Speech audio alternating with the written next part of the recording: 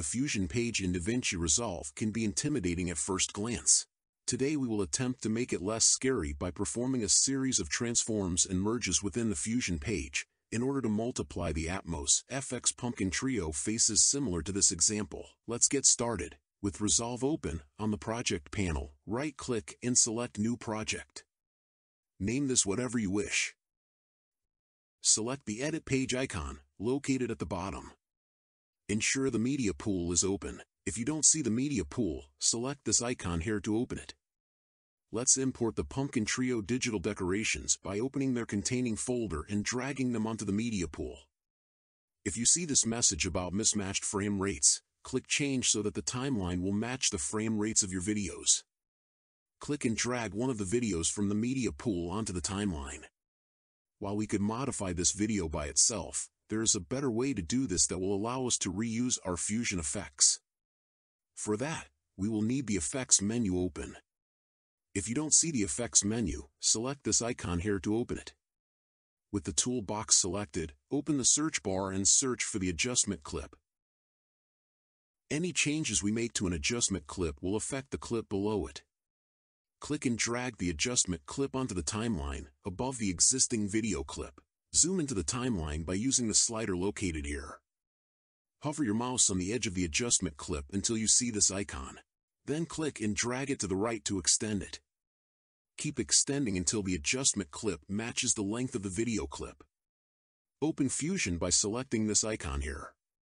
If this page looks intimidating, don't let it scare you. We will primarily be using the following panes in Fusion. The Viewer pane on the right shows the final output of our modifications.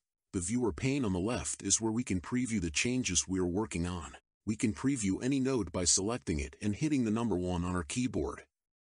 The Nodes pane is where we will be adding our effects to modify the digital decoration. Any effect applied to the yellow connecting line will affect the final output.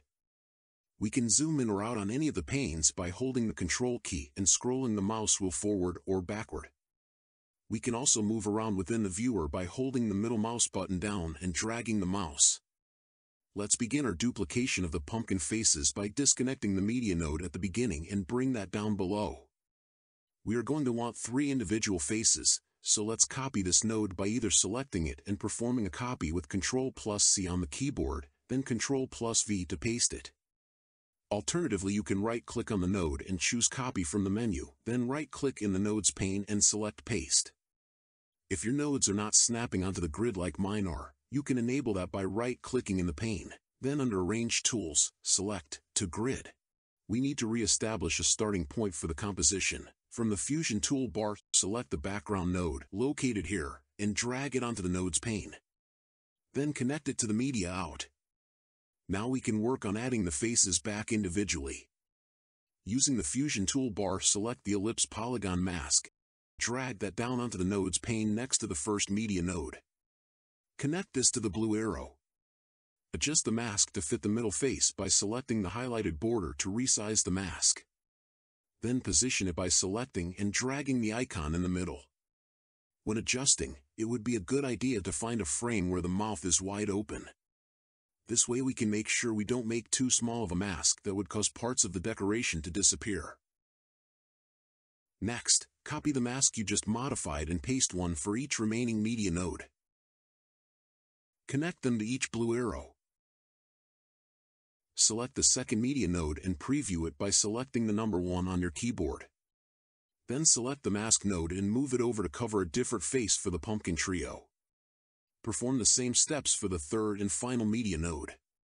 We now have 3 individual pumpkin faces we can manipulate. Let's start adding them in, by selecting the background node, then from the toolbar, select Merge to add the merge node to the line. Merge nodes allow us to combine different elements together, and are heavily used within Fusion compositions. Next we will add a transform node. We can either select the media node, then choose Transform from the toolbar, which will add a connected transform node. Or we can drag a transform node from the toolbar onto the Nodes pane, then connect everything together. Connect the transform to the merge, and you can now see the first face added back to the output preview. We can modify this by selecting the transform node, Then within the inspector menu, we can change the size of it using this slider. We can also move it by modifying these X and Y coordinates, or we can grab the center and position it wherever we wish. Let's keep this first face in the middle for now, and work on adding the second face back in. Add another merge node to the line. Then add another transform node. Connect the second media node to this chain. Let's make this one smaller and position it in another area to make room for more. To add another similar face, copy and paste this transform node. Connect the media to it. Then add another merge node and connect. Select the new transform node, and move this face to another area of the screen. For each face you want to duplicate, you will repeat the same steps. Add a new merge, then transform, then connect and modify.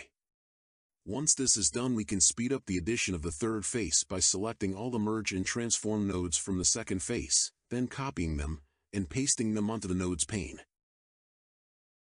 Disconnect the line going into the media out and attach to the new pasted nodes. Then connect the newly pasted nodes to the media out. Now connect the third media into each transform. Finally, select each transform node and move the third face to your desired positions. Let's see how this came out. We are a three of the Addams Family. Neat. Not too shabby, right? While it was a lot of work, it gave us a massive advantage for other Pumpkin Trio videos we want to apply this to. If we wanted to apply this to a different Pumpkin Trio video, all we need to do is leave the adjustment clip in place. Remove the previous video by selecting it, then delete with backspace on the keyboard. Bring down the new video onto the timeline underneath the adjustment clip. Expand or reduce the adjustment clip to match the video length. It's something weird. The effect is now applied to the new video without having to make any additional changes. As an additional bonus, this will work with any of the Jack-o-Lantern Jamboree sets provided by Atmos FX because they are so similar to each other already. You can masquerade as anything you wish. If you have a strong enough computer, you could also combine multiple clips onto the timeline and expand the adjustment clip to cover all of them. The Monster Mash from my laboratory in the car. If you have a lower powered system, it might be best to modify one clip at a time. Now all that's left is to render your video out in your desired format. Of course, where the placement of these effects will go is entirely up to you and based on your setup. In a future video we will cover some very basic projection mapping techniques to help you line these up correctly. I hope you found this helpful and that you have a lot of success with this. If you want to continue to receive additional tips on modifying your digital decorations with Resolve, be sure to subscribe to this channel.